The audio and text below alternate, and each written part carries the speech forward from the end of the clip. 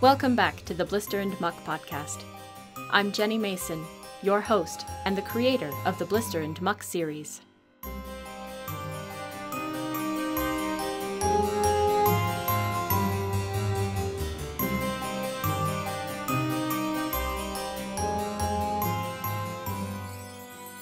This week, Jana's bizarre lab experiments finally yield some fantastic results. But it's not all smooth sailing, because Blister's reward is more like a curse. To keep out of trouble, he'll have to think outside the box. Before we charge into this week's episode, I wonder, have you ever kept a secret? To be clear, I'm not talking about concealing private information, like the swipe pattern to unlock your phone, or your social security number, or your mom's debit card number, or how you store your clean underwear. It doesn't matter whether you fold 'em, roll 'em, or smash 'em up like bugs. Private information stays private because it's nobody else's beeswax. When I say secrets, I'm referring to information you could share with others, but you deliberately set aside, seal off, and hide from other people's knowledge. It's not that you forget to tell. You choose not to tell someone something.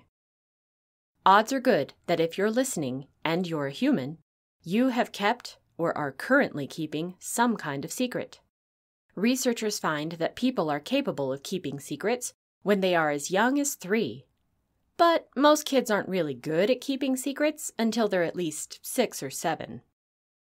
In the early 16th century, Andreas Vesalius began keeping a huge secret. It was a dark, ugly secret that Vesalius had to hide from public knowledge, even though what he was hiding would go on to change the world and ultimately save countless lives. Other people living in other places and in other times shared the same horrible secret. Some of these people were doctors. Some were teachers. Some were artists, like Leonardo da Vinci. Vesalius was working as a professor in the Italian city of Padua. Back then, many cities were built with defensive walls around them. At night, soldiers locked and guarded the city entrances. Vesalius ventured beyond the walls one evening. Darkness descended. The city gates locked tight, effectively trapping Vesalius among the night-roaming thieves, murderers, and bandits. He would not reach his cozy bed that night. Vesalius crept to the grounds where criminals were executed and found the prize he'd hoped for: a body burned at the stake. "I did not flinch," Vesalius later wrote. "I did not flinch from going out at midnight among all the corpses and pulling down what I wanted." He goes on to say, "The brigand had provided the birds with such a tasty meal that the bones were completely bare and bound together solely by the ligaments." Vesalius then proceeded to disassemble the body so he could sneak it back into the city and into his home. By now, Vesalius was quite the pro at snatching corpses. He began the secret chore back when he was a university student living in Paris.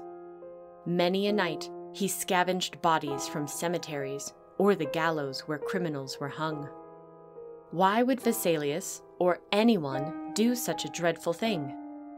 Quite simply because Vesalius was a doctor, a surgeon to be precise.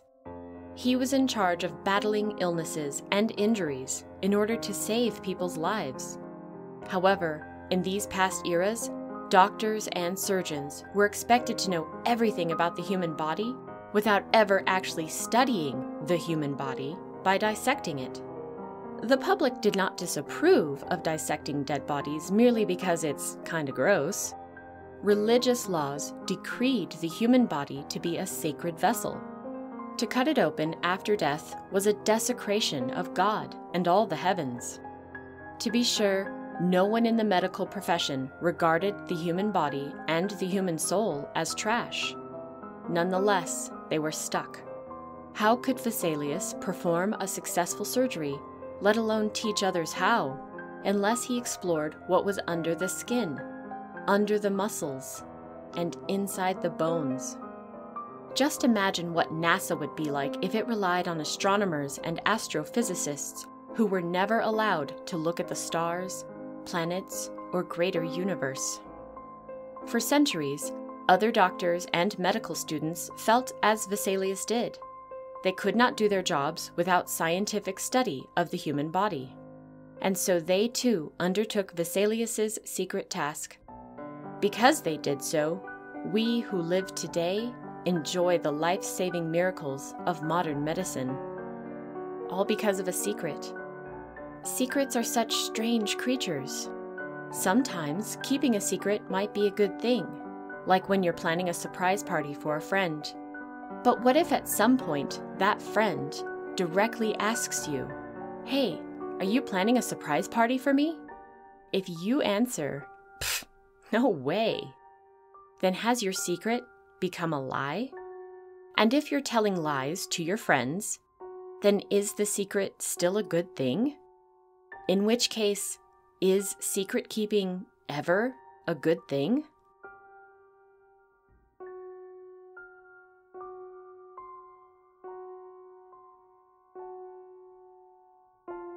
Episode 2. Secrets are sweet.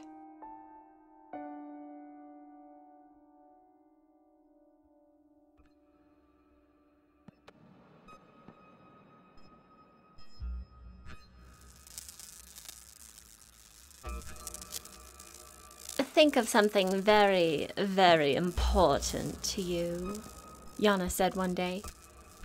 Blister thought about appetizers, then soups, then breads, then main courses, and was envisioning a grand assortment of chocolate desserts when the lights on the machine boggled. A spark spat into the jar. Jana made frantic notes. Perfect. Keep thinking about whatever you're thinking about. Blister closed his eyes and thought all about chocolate, but no more sparks snapped into the jar. Despite her obvious disappointment, Jana gave Blister a sugar-glazed berry tart. After that, Jana began interviewing Blister, or maybe interrogating was the better word. She asked him all kinds of personal questions. Blister gave more lies than truths. Nonetheless, several sparks flashed inside the jar when she asked Blister to talk about his family. When she asked him to describe his best friend, an electric bubble squeezed out of the funnel before Blister could refute having any friends. The iridescent sphere clanked to the bottom of the jar, where it gleamed and glowed. A blurry image flickered inside the bubble, reminding Blister of motion pictures, the brand-new technology he'd seen when he snuck into Blackrust's first movie theater. Before the image focused, the bubble burst, splattering the jar with a sludge of crackling goo. Jana jumped from her chair, owl hooting and hawk screeching. She danced around the jar. She telephoned for a cab, and when it arrived, she and Blister climbed inside. The driver followed her directions to Le Petit Gâteau, where Jana bought a heaping basketful of muffins, cookies, and a new invention called a donut. Blister devoured more than his stomach could hold, but he had hardly made a dent by the time the cab pulled up to the cathedral. Perhaps it was the rush of sugar from the donuts that made him say, "Can I keep the rest?" You earned it. Jana's earlier excitement reignited. What progress we made today. I expect a breakthrough tomorrow. And then we will show the world. Now Blister was more than certain he was suffering from some kind of delirious sugar rush, because he thought he saw Jana's nose swell out and curve down like a bird's beak. She pulled out a handkerchief and covered her face as she sneezed and sneezed and sneezed. She also tugged down the netted veil of her claw-covered snake hat. Pardon my allergies, she said. Off to go. Bye-bye. See you tomorrow? Blister asked. He hopped out of the cab and Jana lowered the basket down to him. I don't think so, no. She shook her head. A few thin, downy feathers dropped from under the veil. I'm not feeling well at all. Let's take a day off. Ta-ta. Then she clapped the cab door shut and commanded the driver to leave. Blister could not dwell on the strange severity of Jana's allergies for long. He had to devise a scheme for stashing all those baked goods. In what place would Muck or Seltzer not find them? More to the point, how was he going to keep the wharf rats from smelling them? Blister lugged the basket inside the cathedral and left it in the nave. He rushed up the stairs to the belfry. Seltzer and Horchata were out of the nest, running through their daily exercises. Now, squats. Ready? And 1, and 2, and 3. Seltzer continued counting while squatting up and down. Horchata merely stared at something a million miles away. Occasionally, she blinked. Run in place. Ready? Hip, hip, hip, hip, hip, hip. Seltzer tramped his claws in a steady, stationary jog. He panted and gasped for air. Hiya, Seltzer, Blister said in his cheeriest tone. Seltzer scowled. We're not splatter painting anything, and I've made sure there are 0 feathers anywhere. Who cares about all that? Blister pretended not to care. I didn't come up here to harp on you. For once, Seltzer added. Ah, come on. I need you to do me a favor and fetch Muck from Putresca's. Why? Seltzer crossed his wings skeptically. Because why? Well, I'll tell you, because tonight we're having a party. Seltzer clapped and smiled.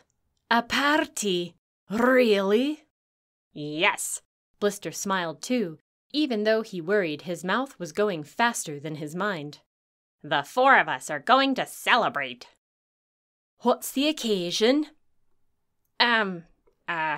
Friendship, of course. That's real nice of you, Blister. Seltzer started for the stairs, but stopped. I almost forgot about Horchata. I'll watch over her while you're gone. Seltzer thanked him and hurried down to the cathedral crypts and the tunnel leading to the sewers. Blister practically carried Horchata up into her nest. Stay, he ordered. She blinked. He rushed to the spiderweb, calling for Spindle. As the arachnid squeezed out of a crack in the wall, Blister said, Can you cut down your web? I need to use it. Spindle obliged without protest or question. Blister zoomed down the stairs with the spider's web trailing like a cape. He tipped over the basket to empty it, then netted the web around the goodies. He chucked the basket into the moldy, stinking crypts. Then he lugged the muffins, cookies, and donuts up to the belfry.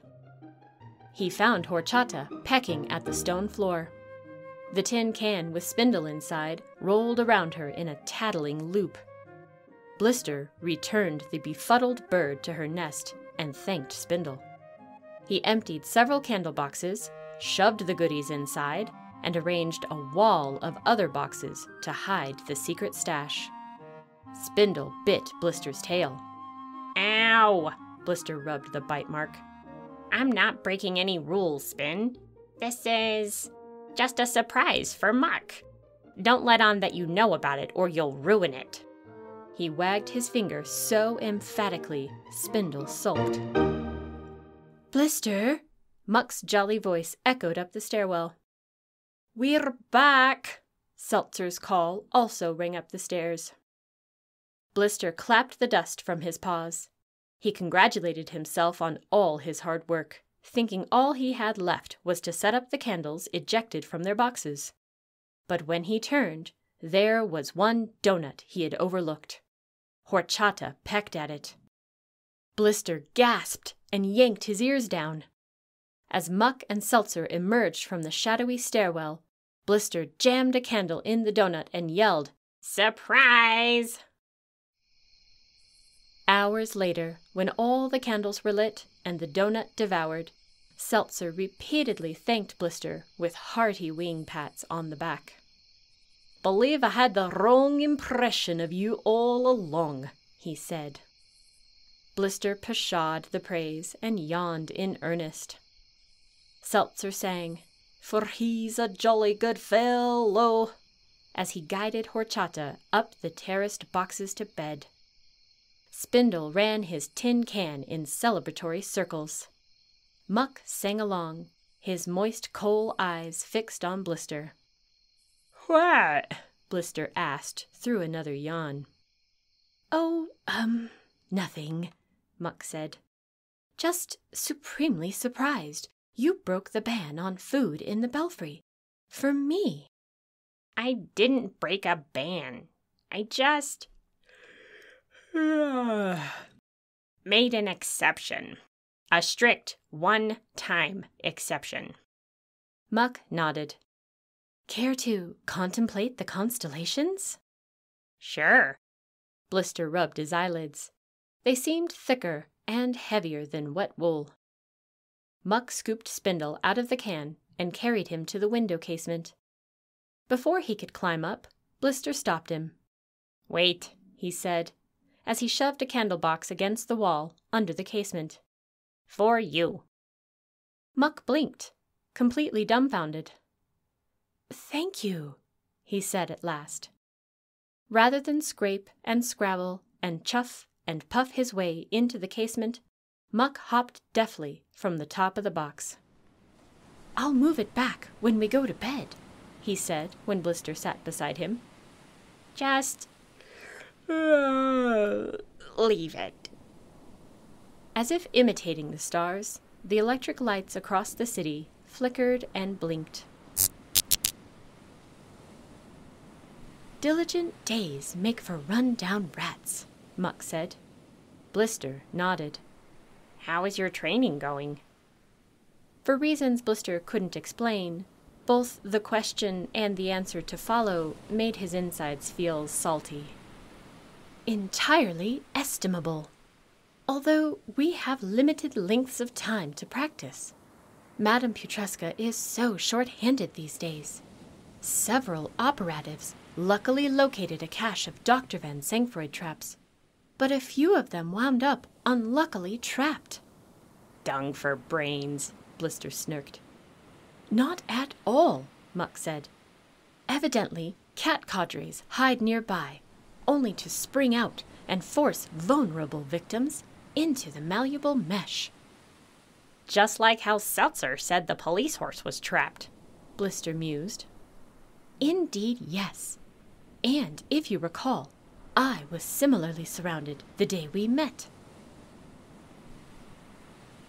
Muck then rattled off all the tasks he'd undertaken in the caverns, all the operatives he now knew, and all the creatures he had helped.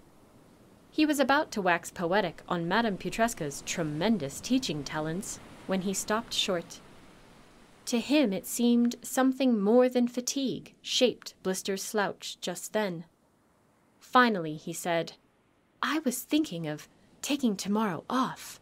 Relish a recess. Flee for festivity. Broker a break." "Sounds like a good idea." "Perhaps you could accompany me. We could perambulate around the park, partake in a picnic." "Procure a posture of repose," Blister inserted.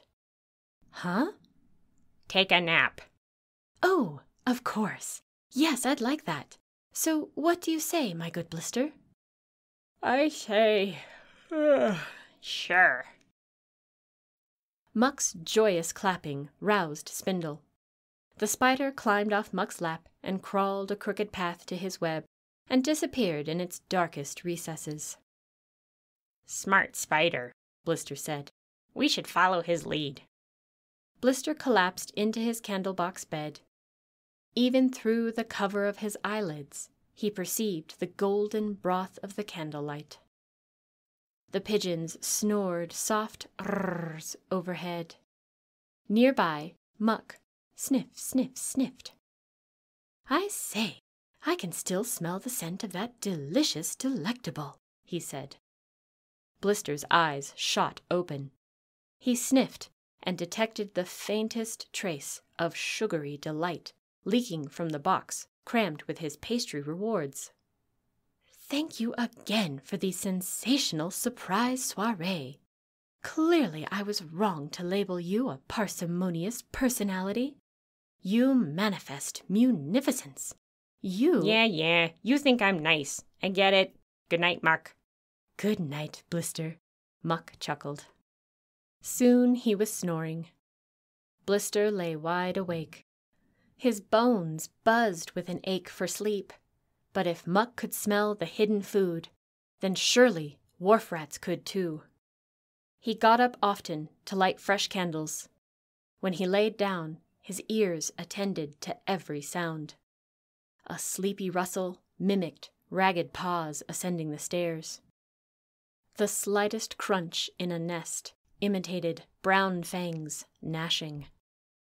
Every snore was really a snort from a crooked, warty snout, sniffing for food.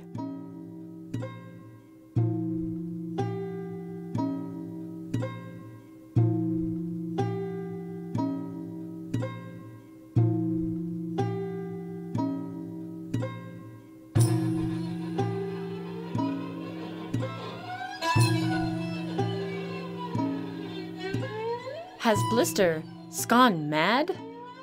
He seems to have misconstrued the rules about food in the bell tower. I don't know about you, but I sure hope those hidden treats do not attract wharf rats. Maybe the wharf rat's snouts are not as powerful as Blister supposes. Tune in next week to find out if he's beignet misled. And what happens when a couple of pleasure-seeking rats embark on a holiday at Oddvine Park? You'll never miss an episode when you subscribe to the show at blisterandmuck.com. While you're there, you can learn more about Andreas Vesalius and the body-snatching industry. You can also send us your thoughts on keeping secrets. Use the contact form on the website or send an email to contact@blisterandmuck.com. Do you have a fun food joke or tasty bun pun? Send it to us, and I'll share it on the show. Would you like your very own Blister and Muck t-shirt? Visit the Support the Show page at blisterandmuck.com and check out the awesome shirts, hats, tote bags, and face masks. Basin Printing lovingly prints and ships each item right here in the Colorado Rocky Mountain town I call home. A portion of every purchase helps keep this show running week after week. A face mask can cover the cost of music or sound effects. A t-shirt fulfills next month's web hosting fees. And I enclose a special surprise with every order. Special thanks to composer Roland Rudzitis for serving up the Blister and Muck theme song. Additional music from John Bartman and Kevin MacLeod. Electrical contraption sounds from That Jeff Carter, M. Wolf, Waker 1, and Gran Torino 551 at freesound.org. Mike Koenig at soundbible.com brought the ocean waves and the flickering city lights, while Lisa Redfern brought the crickets. I am always grateful for my family, friends, and fans. One for one, and all for you.